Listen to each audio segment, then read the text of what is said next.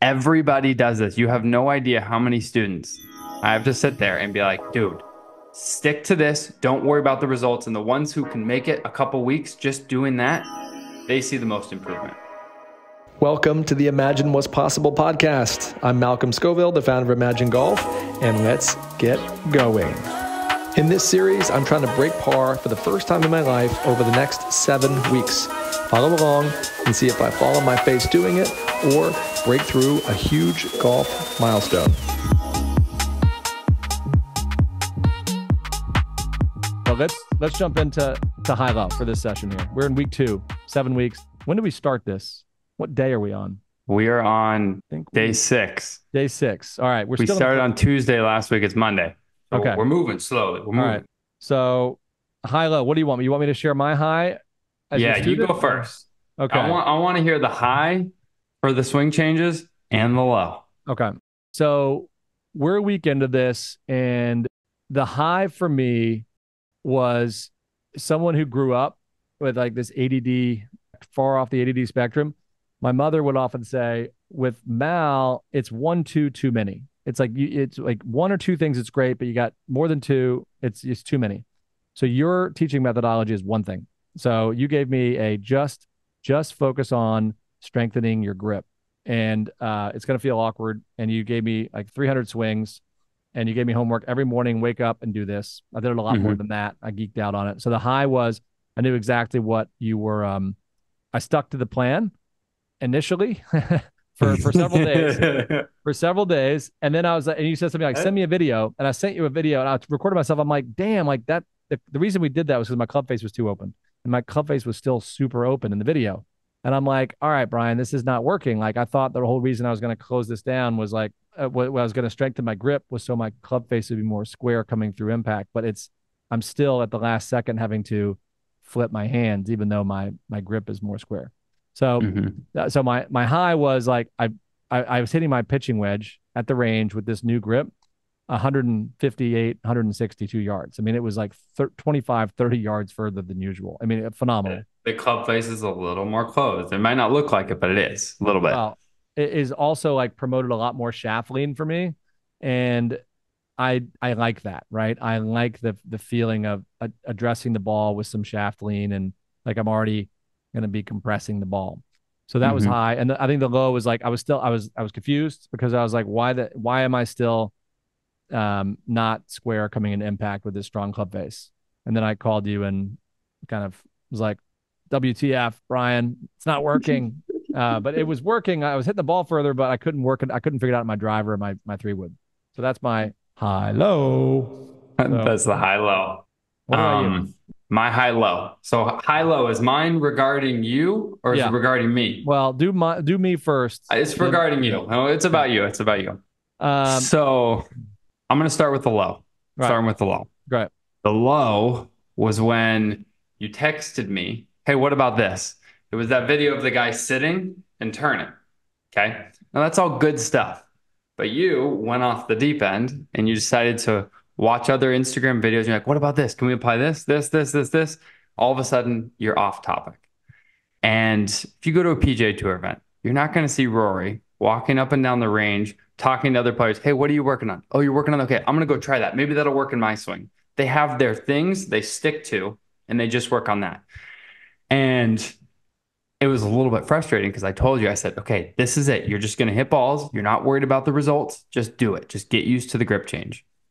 And then all of a sudden we're off topic, which is easy.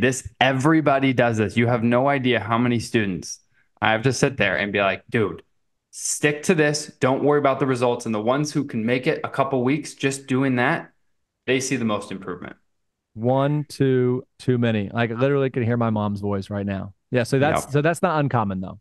No, it's not uncommon. Everybody does it. I used to do it when I played on Latin Tour. I did it all the time because if I didn't see a perfect shot, I was like, what did I do? I did something wrong. And so it's very, very easy to do that. And usually when golfers do that. What is the reason that we do that? Why are so many amateurs and pros prone to trying to boil the ocean? It's because we expect a swing change to instantly result in perfect shots right away. Okay. And that's not the case. When you change your swing, you're changing your movements. So you're moving differently, and you're not going to start to hit the golf ball super, super well until the movement is the same. If your swing changes every single time, it's going to be difficult to square up the club face. If you swing it the same way every single time, even if things are off, you're going to start to hit the golf ball fairly well. And so as golfers, that's what we do. If it doesn't instantly produce perfect golf shots, we think this isn't right. And we're looking for the quick fix. And the quick fix, good luck. People spend their whole life just like, I'll try this, I'll try this, I'll try this. No one thing just works. It's like you got to know your swing, and then you just stick with the system, and then you just do the same thing over and over and over again. All And right. it's silly, it's dumb, but yes, that's why. That's ultimately why. All right. I think that's what we got to work into this. If we take other people through this 7-week accelerated process, it's like you have to acknowledge the human brain has a tendency to try to do too much at once, and you have to just it's really one thing a week. I mean, that's kind of what we're sounds like we're working towards. So Yeah. all right. Well, that was the low. Any highs? The high was when we talked yesterday, and you were like, okay, I got it. Boom, this is what we're doing. I got it. And part of that was, I would put some of that on me as I didn't necessarily like sit you down and talk through like, okay, you're going to want to tinker. You're going to want to do this, blah, blah, blah. I mean, we might have talked about it a little bit on the last podcast, but part of that's my fault. But yesterday when we talked, we FaceTimed, you're like, okay, I got it. This is all I'm doing. I'm in. And that's the challenge. That's the hardest part about getting better. If Steph Curry was sitting there shooting threes and every time he missed one, he tried to change his technique and like switch things up, he wouldn't be Steph Curry. Yeah, I got to say that is a huge thing about your coaching setup right now. And you couldn't do it with like 10,000 people, but being able to text you and get quick feedback versus being at a typical 1 hour lesson where you're like, I can't really remember like what was going on Tuesday, but like, here, have a look at my swing and see where it's at.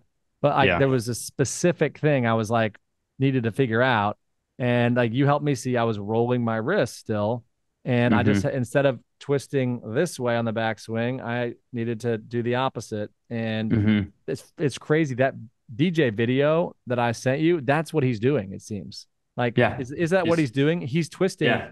He's twisting this way. Let me switch this up. I got my club here. I'll kind of show you. Right.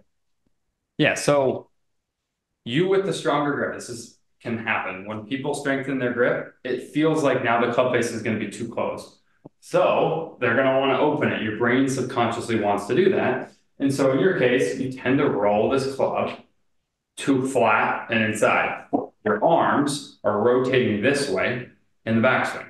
What we see in a lot of the best players is this right palm here stays looking down at the golf ball, or it stays on this plane line for most of the backswing. It doesn't roll open. And so that was kind of your other swing tendency. So really we're working on two things, but only two things. It's the grip being a little bit stronger, and then getting this backswing a little more, you could say the shaft be a little bit steeper versus flat and rolled inside. That's kind of the gist of it. And now it's getting you to stick with that. And the feeling for me there's some Instagram videos, like imagine you're holding a bucket of golf balls, like, there's no balls in it. But what I'm doing is I'm throwing the bucket over my shoulder and like instead think about pouring it out like in, like basically like as you go to the backswing, pour the bucket out towards you. Basically, would you agree with that? I would agree with that 100%. It's kind of like, okay, if I hold this club, it's a steering wheel. We can turn it left, we can turn it right. People who roll it inside, open the face, tend to turn it right in the backswing. They go this way. Yeah. So you have to feel like you turn the steering wheel to the left. Right. And this steering wheel turn is going to get the club much more on plane in the backswing. And the club face less rolled open. So for everybody listening, because this is such a common thing, is there any successful golfer that has rolled the club face open? And yes. Who? There are. Rolled the club face open. They've rolled it inside. Lee Trevino rolled it inside, but the club face isn't necessarily open. It's still closed. I think that's the difference. Phil rolls it open. Phil also has incredible hands. So there are some anomalies. Right. There's some anomalies. Phil rolls it open, and then he steepens it and closes it down. He just has incredible hands. You can get away with that. Right. But the majority of guys don't do that. And as a coach, you have to look at what the majorities do, not necessarily the anomalies. Like no coach teaches somebody to swing like Phil Mickelson. Right. They teach guys to swing like the best players in the world with the most common things, you know? Well, let me Yeah. admit something else. So this is how crazy the brain, like that loves inertia and doesn't want to change is. So I was committed to you. I was going to change this grip, strengthen it up. And then I'm looking at Bryson on some random Instagram video and I'm like, hey, Bryson's got a weak grip. So Yeah. maybe I'm more like Bryson than Brian. Like maybe, so like I was like looking for ways not to make this uncomfortable, painful change. I Yeah. did stick with Yeah. it because like I've studied psychology. I knew what I knew there was a little like saboteur in there. But what do you say to guys that like okay, I have a chat with my saboteur that's like, hey, maybe Malcolm should just swing it like Bryson single plane. What do you say about guys that have a weak grip? So you can totally have a weaker. That's why I explained we just would Yeah, have you to can do add a both. little Yeah, more bow. Now, the thing is with your open club face, you could totally play with the open club face, but that means you can't rotate your body as much. If you have a ton of rotation, the club face is going to be open. So you have to learn to slow down your body. And that matchup is much harder to be consistent with than if we just squared up the club face and allowed you to rotate first. got it. And so that's the thing with a grip change. Grip changes are the most uncomfortable change you can do. That's Yeah, just that's just how it is. And so going from a really weak grip to just a neutral grip, it's not like I don't want your grip to be strong. I just want it to be normal. yeah, So that the club face, because you move really well, and then we don't have to move the way we don't have to change the way your body moves. And so anyone who's trying to make a swing change, it's going to feel uncomfortable for 2 weeks, but people aren't willing to stick with it for 2 weeks. Mhm. just like you, the tendency was no, like this feels too uncomfortable. But our goal is not to get you to play better next week. It's to get you to play your best golf in 7 weeks. Right. So we have time. That's why the goal was work on these swing changes for probably 2 weeks, and then it's get into play mode. We're like going to completely separate it. But if we mess up these first 2 weeks and you tinker and we don't get anywhere, then we're kind of stuck in a weird Yeah. spot. And so Yeah. that's why it's important to get back on track. Yeah, I think that the metaphor like on track, like I'm thinking about we're on a highway and there is exit signs everywhere. Like there's Chick-fil-A over here. There's like I mean, you got Five Guys, you got, whatever, Top Golf, all these different things just saying come off this highway instead of focusing on exactly what your coach is telling you to do all this other stuff. So that metaphor is going to be helpful for me, particularly in these first 2 weeks. And Yeah. all right, so I'm also like, as we're doing this, like I'm seeing a methodology. It's like Yep. there's going to be one or two swing changes that every golfer can make to hit Yep. to hit their next major milestone. And the problem is they're not going to do it unless there is there's a to-do list and a not to-do list. So you're like, Yeah. Malcolm, just do these 300 swings. Last week we didn't talk about now. You're not allowed to go on Instagram golf. You're not allowed to Yeah. look at anything for the next week. So Yeah. so there's a I think that I'm just excited about that being a part of this. Like there's a to-do list each week. And a don't do. Yeah, and a don't do list. Yeah. All right, so let's talk about our to-do list this week because Yep. you talked to me yesterday. What do I got? So in week one, your focus was pretty much just on the technique. I didn't care at all about how you hit the ball. Like I didn't care. You might have cared, but my goal was to get you to not care, and you still cared a little bit, but you were pretty good. Now we're switching to it's going to be about 60% technique focus. So we're still going to be focused more on technique. The other 40% is going to be more on you're going to play, you're going to like hit shots to different targets and play a little range game that I've created. And so here's what I want you to do. Okay. You're going to go to the range. Can you get out every day or like what, 4 days this week? Is that a good number? Yeah, I also have the hitting net. So yeah, but I can yeah. Okay. I can go to the range. I think I can go to the range 3 days this week, and I can hitting net every day. Okay. Or if So, you need me 4 times, I can do it if I'm going to hit this goal. So you tell me. yep. Okay. Here's what we're going to do. I'm going to walk you through it. I'm putty in your hands. So, your net, you're going to spend 50 balls a day hitting into your net working on, so 50 balls a day into your net, working on kind of this backswing, not rolling it. Okay, so steering wheel turn to left. And then you're just going to make that grip, like we said, like 2% stronger. It's not 20% where it feels horrible, just 2%. Okay. Yep. That's going to make the club face like 1 or 2 degrees more closed, which is not super obvious, but it just will. Okay. It's Yep. going to make it slightly more closed so that those occasional right misses are gone. So 50 swings a day into the net, working on those two things. I love 50 a Then, day. then when you go to the range, I don't want you to worry about the backswing. Okay. Don't worry about trying to make the backswing perfect. You're not even going to film your swing at the range. You're only going to film it in your net and send me videos. Okay. And when you hit balls, you're going to go through your warm up, get loose, and then you're going to pick a target at 50 yards, 100 yards, 150 yards, 200, and 250. Okay. So pick a target at each of those yards, 50 yards all the way to 250. And you're going to hit 3 balls to each target, and then you move on to the next distance. And your goal, so say the 50-yard target, the first one, your goal is to hit it a smidge left of the flag. Okay. So you cannot miss it right of the pin.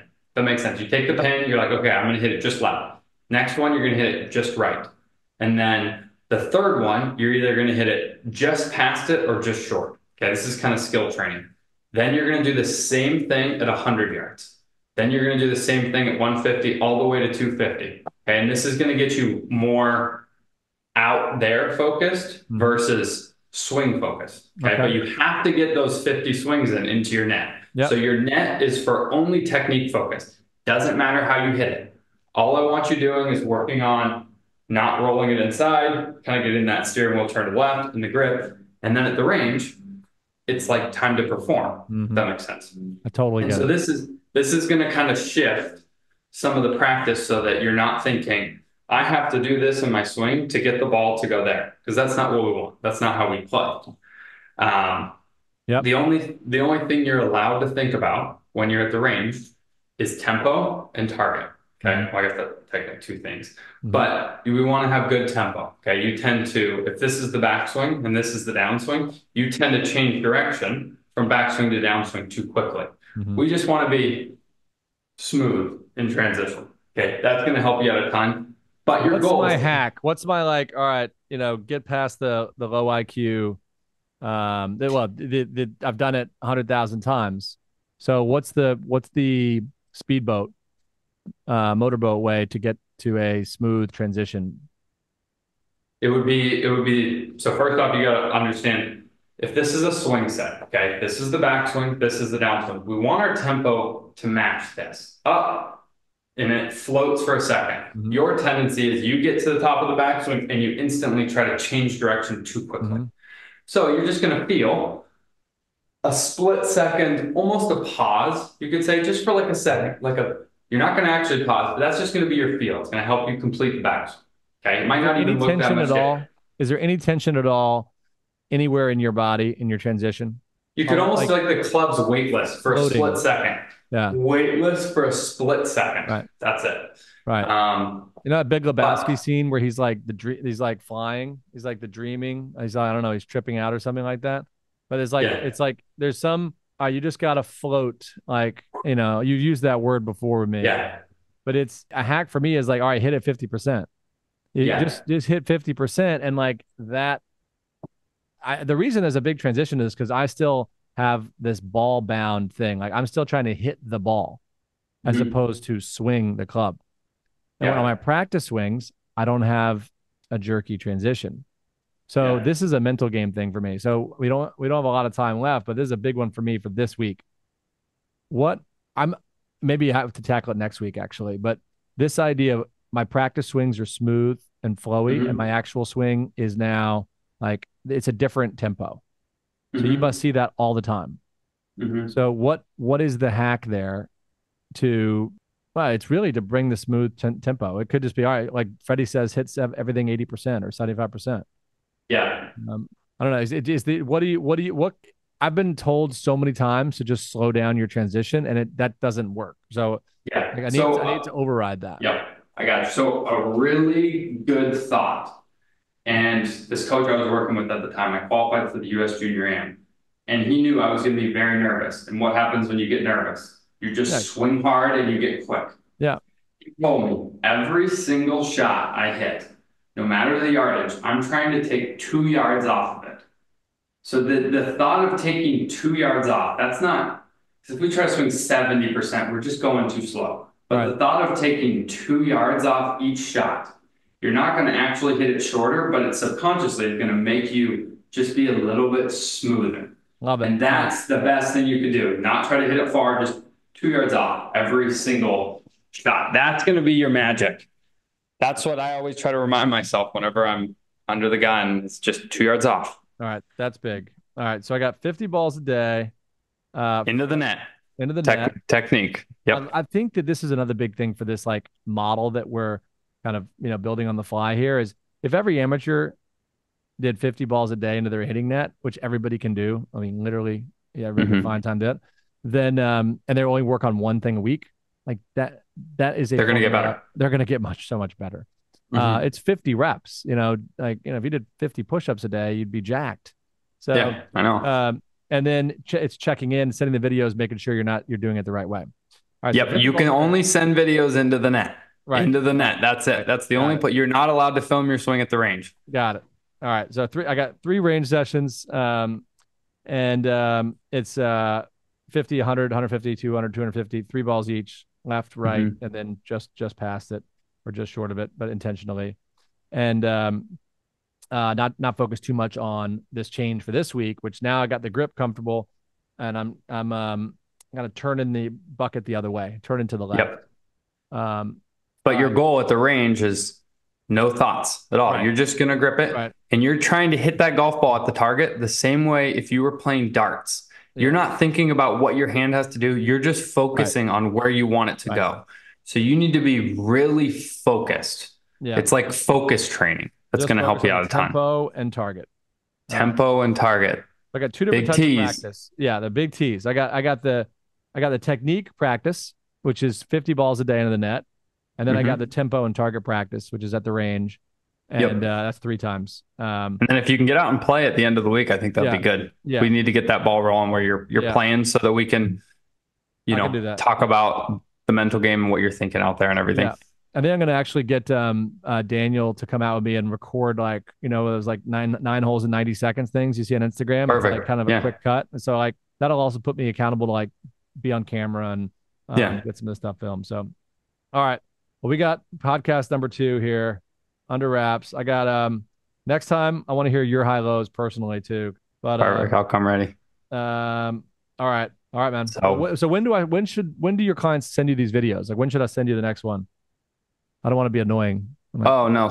Send me one video every day you hit balls in the net. Okay. Well, that's every day. You're one video at the end of the range session. Right. So at the end, so you're just sitting there working on it. Right. Just work on it. On it. Send me a video at the end and I'll just kind of weigh in a little bit on it. Okay. But that's the only place your swing matters. Right. Your swing only matters there. Okay. Right. That's also good accountability. If I got to send you a video a day at the end of my 50 balls, it's going to make sure I do it. Yep, exactly. All right, it's Malcolm Scoville. Thanks so much for listening to today's podcast. And I got 3 quick asks. Number 1, type in a question if you have one for Brian or me right here in the comments inside the Imagine Golf app. Number 2, follow at Imagine Golfers on Instagram and Facebook, and also X, formerly known as Twitter. And number 3, tap that share button and share this podcast with a golfer in your life. Keep imagining what's possible, and we'll see you back here tomorrow.